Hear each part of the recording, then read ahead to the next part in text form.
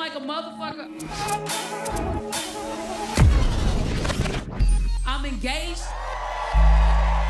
And this is the hardest shit I've ever done. It is work, dog. I realize why it's hard is because you gotta care. Every day, every day, every day.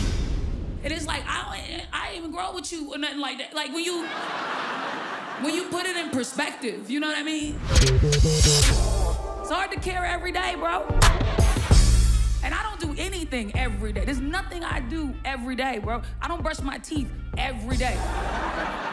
None of y'all do. Suck my dick.